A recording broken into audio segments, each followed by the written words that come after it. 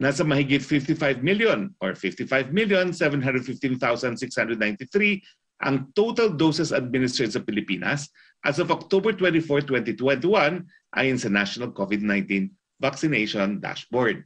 Sa bilang na ito, nasa 33.33% or 25,711,980 ang fully vaccinated sa buong bansa.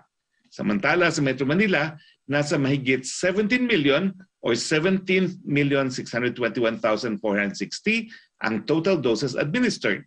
Good news, nasa 95.02% na ang nakatanggap ng first dose o katumbas ng 9,289,795. Habang 85.22% naman po ang fully vaccinated o katumbas ng 8,331,665. COVID updates naman po tayo, no? Patuloy po ang pagbaba ng mga bagong kaso. Nasa 5,279 na po ito ayon sa October 24, 2021 datos ng DOH.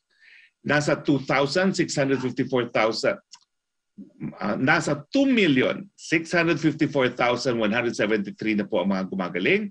Nasa 96.3 po ang ating recovery rate.